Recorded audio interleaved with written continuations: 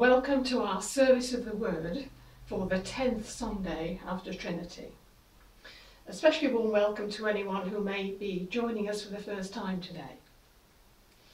We're very pleased to say that services are planned or taking place in our three churches now, but online services will continue intermittently for the time being. To fill in the gaps, as it were, when church services aren't being recorded. And of course for those who aren't able to attend the church in person. Last week, Bishop Libby visited BRampton Church and took the service there. And as part of the service, she guided our thoughts through the gospel story of Jesus outside the boat his disciples were in on the Sea of Galilee, calling to his disciples to join him. And if you remember the story, Peter started to join his Lord, but when his faith failed, he started to sink. The theme that Bishop Libby pursued was courage, but courage based on trust. Trust in a Saviour who can help or can keep us afloat when times are challenging. And this message is never more relevant than in these pandemic times.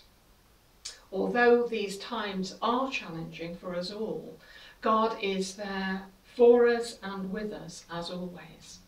So it's quite fitting that we begin our service of worship today with a first hymn, which is, O God, our help in ages past. And the words of the first verse continue, our hope for years to come, our shelter from the stormy blast, and our eternal home. And so we sing our first hymn, O God, our help in ages past.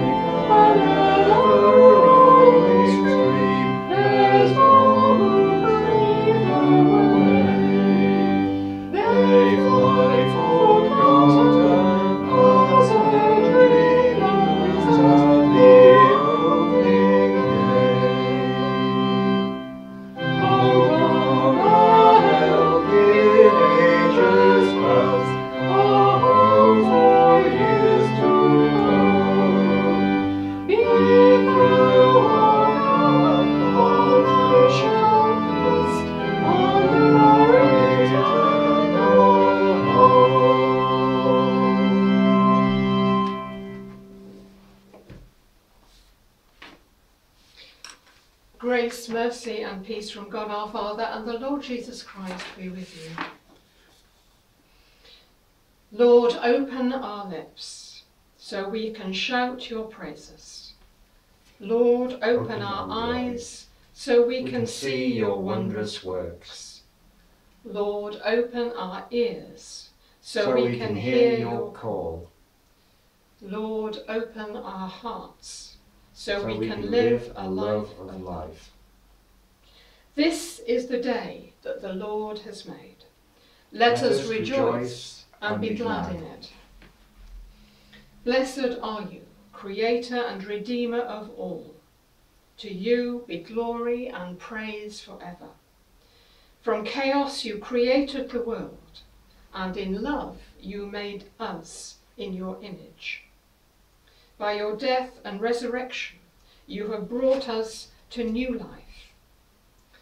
May the light of Christ shine in our hearts as we offer you our thanks and praise. Blessed be God, Father, Son, and Holy Spirit. Blessed be God forever. We come together in the name of Christ to offer praise and thanksgiving, to hear and receive God's holy word, to pray for the needs of the world and to seek forgiveness of our sins, that by the power of the Holy Spirit we may be renewed for the service of God. And so we begin with prayers of penitence. Let us confess our sins in penitence and faith, firmly resolved to keep God's commandments and to live in love and peace with all, as we say together.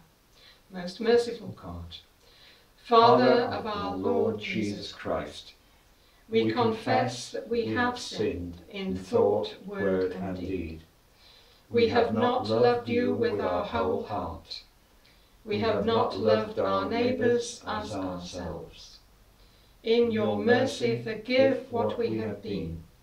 Help us to amend what we are, and direct what we shall be, that we may do justly, love mercy, and walk humbly with you, our God. Amen. May the God who is both power and love forgive you and free you from your sin. Be at peace and forgive others. Forgive yourself. Amen.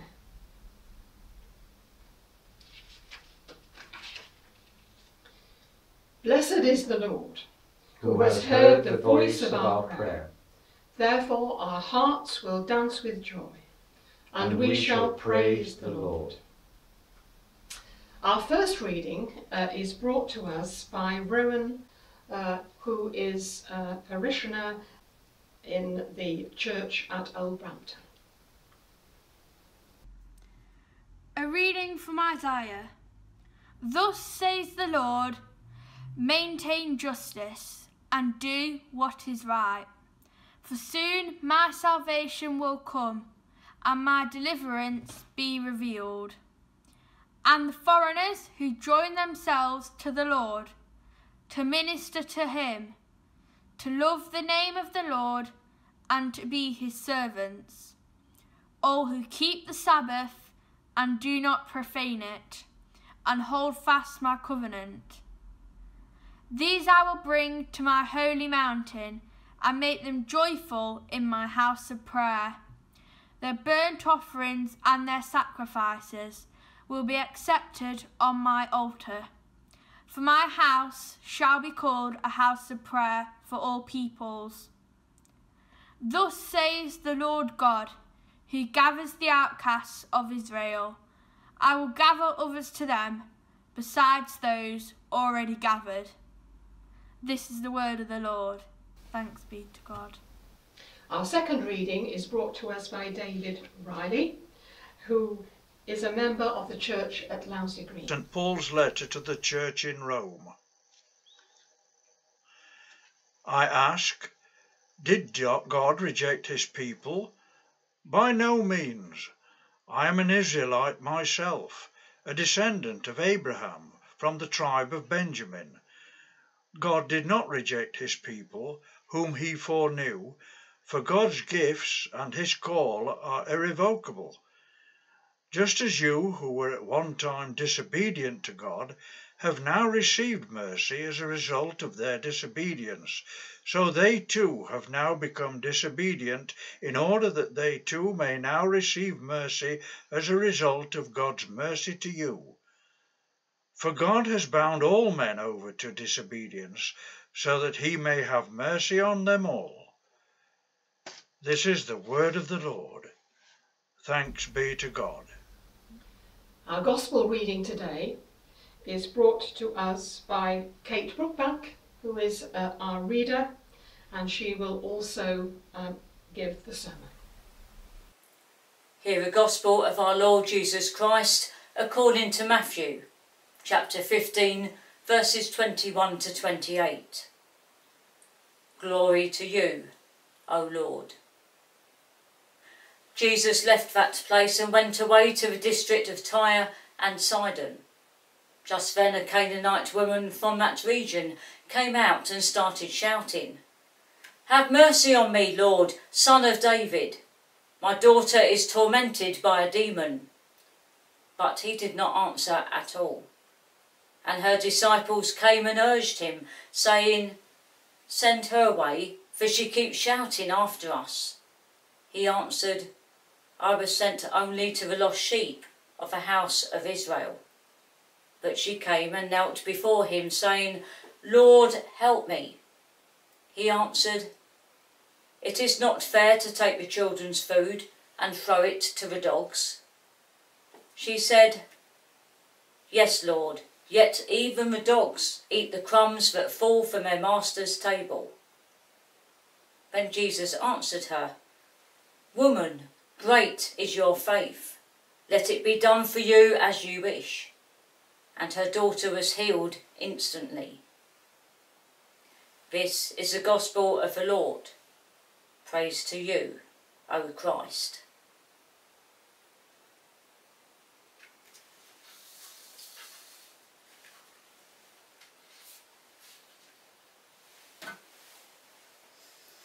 May the words of my mouth and the meditation of our hearts be acceptable in my sight, O Lord, our rock and our Redeemer. Amen.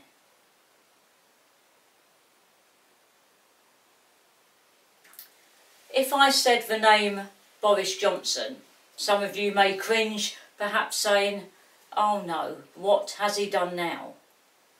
Or perhaps we don't like him for what he says and does. Perhaps he does not represent the party that we support. Perhaps we are fed up with politicians saying what we can and cannot do. But he is the one who delivers the message. The decisions that are made on our behalf, decisions made in our interest and for our safety and well-being. We are all very aware that as time has gone by during this coronavirus pandemic, things are changing all the time and different information is coming to light. Therefore, Boris and his advisors want to prevent a second spike or another lockdown. So they have to make difficult and crucial decisions. And yes, perhaps even take a U-turn or change their minds at the 11th hour. When God sent his Son in human form, Jesus showed the characteristics of being a human, as he too changed his mind. There were times when he wanted to spend time alone and pray, times when he wanted to be with his disciples, times when he wanted to wander and reflect, but people in need wanted his help, and they wanted his help there and then. Whatever Jesus was doing, he would stop and respond to their need. Several weeks ago we heard that Jesus was mourning the death of John the Baptist when the crowds followed him and gave up his time of reflection and grieving to respond by talking to the crowds and feeding the 5,000. We hear in the Gospel reading today that he was alone and praying when a woman approached him and wanted her daughter healed. Although she was polite and dignified, she was not going to take no for an answer. The disciples wanted her to go away, and even Jesus originally said that he could not help her. This was time for him to be alone and pray. And anyway, he reacted to Jews, not to outsiders. So no, he was not willing to help. But then he saw that she was in need and changed his mind. The persistence of a Canaanite woman paid off, and Jesus healed her daughter. The woman was determined for her daughter to be healed and ended up having to explain that even the dogs have to eat the crumbs from under the table. The woman was not bothered about herself. She was concentrated and focused on her daughter's needs and the ability of Jesus to meet them. She argued with dignity and respect, and not with arrogance. She was gentle with persistence and humility. Scripture tells us that there are other times when Jesus does not give in to our needs and argues or explains his actions. In Isaiah chapter 1 verse 18 he says, "Come now, let us settle the matter." In Matthew 7 verses 7 he says, "Ask and it will be given to you, seek and you will find. Knock and the door will be opened to you. For everyone who asks receives, the one who seeks find, and to the one who knocks the door will be opened." He doesn't set limits or restrictions. He doesn't say that only Jews can knock on the door. The door is open to everyone. Even though this woman was a Canaanite, she believed in God's healing, and Jesus recognised her strong faith and had compassion for her request. Was he being insulting to the woman by calling her a dog? Or was he drawing out more and more faith which he knew was in the woman? Did he do this so he could teach the disciples and the crowd around them? It does not matter what colour or creed we are, because if we dedicate our lives to God by giving our time, energy, love and attention to him, he will work on us, in us and through us. When we prepare ourselves for communion, we confirm our own faith and our own humility by saying, "We do not presume to come to this your table, merciful Lord, trusting in our own righteousness, but in your manifold and great mercies. We are not worthy so much as to gather up the crumbs under your table. But you are the same Lord, whose nature is always to have mercy. Grant us therefore, gracious Lord, so to eat the flesh of your dear Son Jesus Christ, and to drink his blood, that our sinful bodies may be made clean by his body, and our souls washed through his most precious blood, and that we may evermore dwell in him, and he in us. Amen." And so we say together the Celtic Creed. We believe in God above us, maker and sustainer of all life. We believe in God beside us, Jesus Christ, the Word made flesh, born of a woman, servant of the poor, tortured and nailed to a tree. A man of sorrows, he died forsaken. He descended into the earth, to the place of death. On the third day he rose from the tomb. He ascended into heaven to be everywhere present, and his kingdom will come on earth. We believe in God within us, the Holy Spirit of Pentecostal fire, life-giving breath of the Church, Spirit of healing and forgiveness, source of resurrection and of eternal life. Amen. Amen. And so we reach our time now of intercessory prayer. And so we pray. Bless, O Lord, your church with the grace to proclaim your saving power, that we may lead people from the captivity of fear and darkness into your light. Forgive us our sins and divisions. Lead us to a new unity and harmony.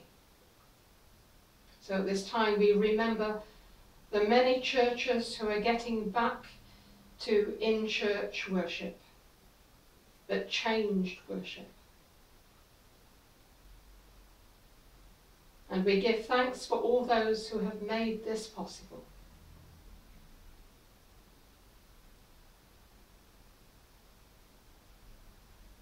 We pray for Bishop Libby and all in positions of authority in the church, particularly in this diocese of Derby.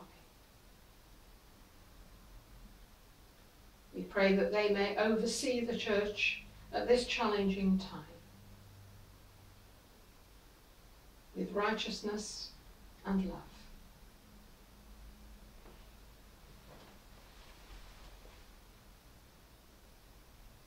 Lord, in your mercy, hear our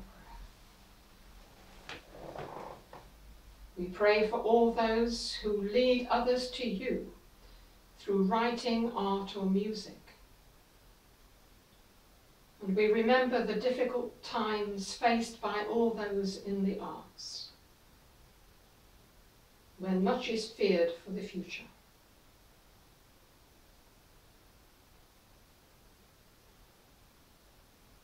We pray for those who are hard-hearted or insensitive.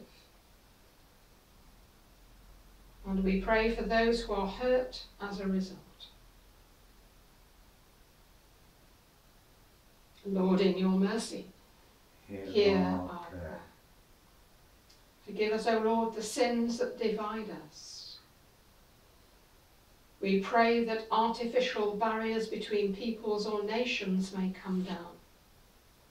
And we remember particularly at this time the plight of migrants as they flee the horrors of their homelands.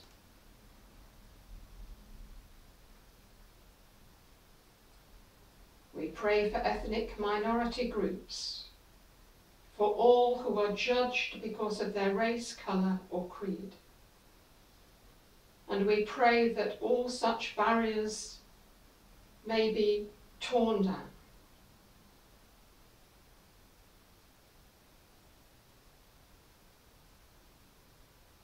Lord, in your mercy, hear our prayer.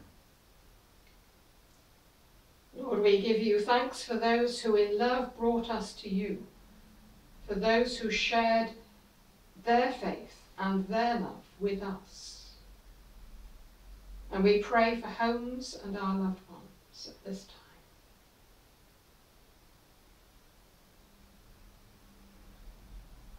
We pray too for homes where there is no faith or where there is no love.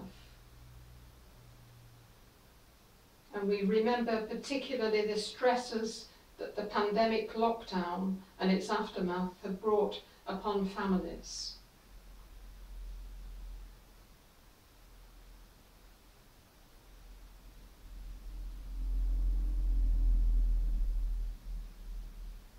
Lord, in your mercy, hear our prayer. In the world too, we pray for those suffering the aftermath of the terrible explosion in Beirut, that the world may work together to eradicate such horror, such fear, and such suffering.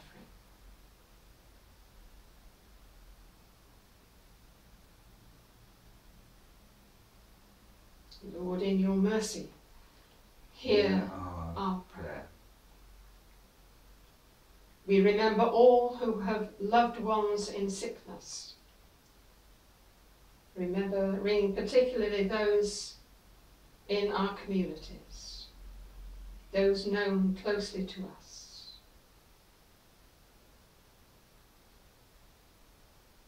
Give courage and hope to all parents who are anxious for their children. And we remember particularly those who have received A-level results in this past week. That the futures of those children are not marred in any way by the current situation.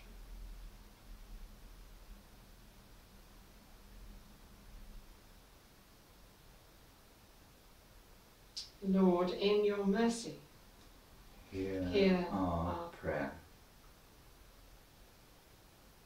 We remember all who mourn the passing of a loved one,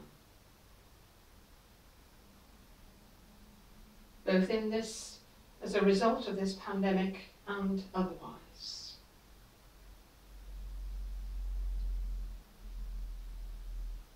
We pray for all who will die this coming week.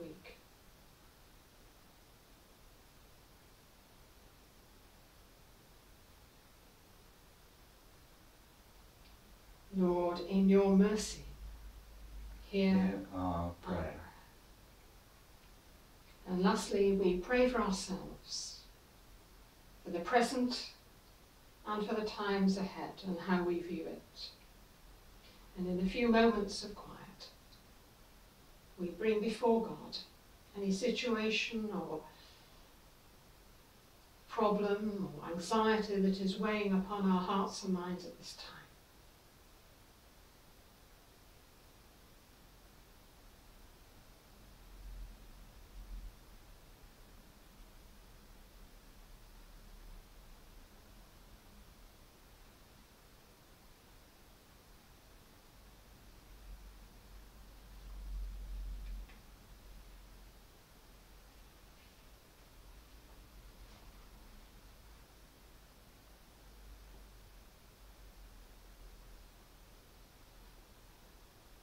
Lord, confirm and strengthen us in all goodness, and keep us in peace and life eternal, through Jesus Christ our Lord.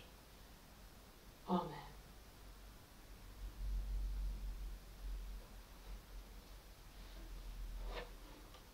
And the collect prayer for today. Lord of heaven and earth, as Jesus taught his disciples to be persistent in prayer, give us patience and courage never to lose hope, but always to bring our prayers before you. Through Jesus Christ our Lord. Amen. Amen. So gathering our prayers and praises into one, we pray with confidence as our Saviour has taught us. Our Father in heaven, hallowed be your name. Your kingdom come, your will be done, on earth as in heaven. Give us today our daily bread. Forgive us our sins, as we forgive those who sin against us. Lead us not into temptation, but deliver us from evil. For the kingdom, the power and the glory are yours, now and forever. Amen. Amen.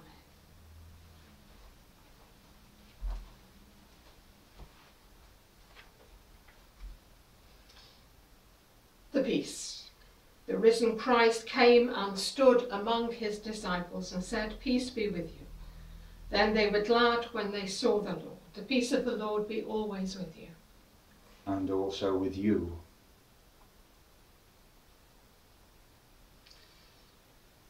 No worship is complete without that thread of hope. And so our second and final hymn we sing together today is Lord of all hopefulness.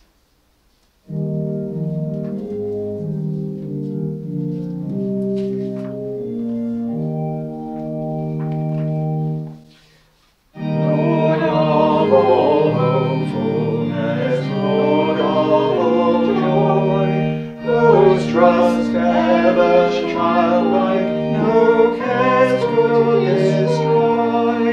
Be there at our waking and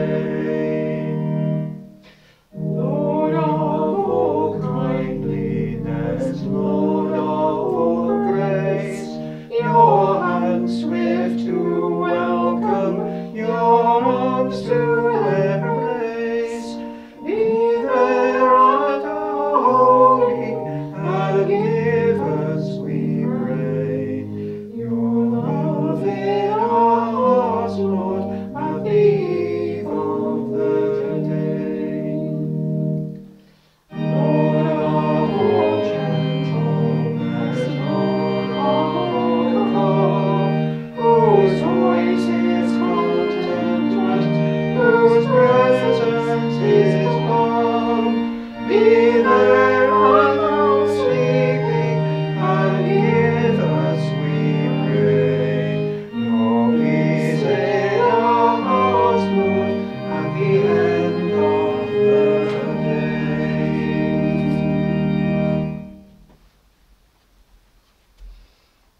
And so we say together, Lord, surround us with your love as we go from this act of worship. Let lips who have sung your praise always speak the truth, and ears that have heard your word always listen to your will. Give us the grace to work for the coming of your kingdom here on earth, for the glory of Jesus Christ our Lord. Amen. And God's blessing. May the God who shakes heaven and earth, whom death could not contain, who lives to disturb and heal us, bless you, Creator, Christ, and Holy Spirit. Amen. Amen. Go in the peace of Christ. Thanks be to God.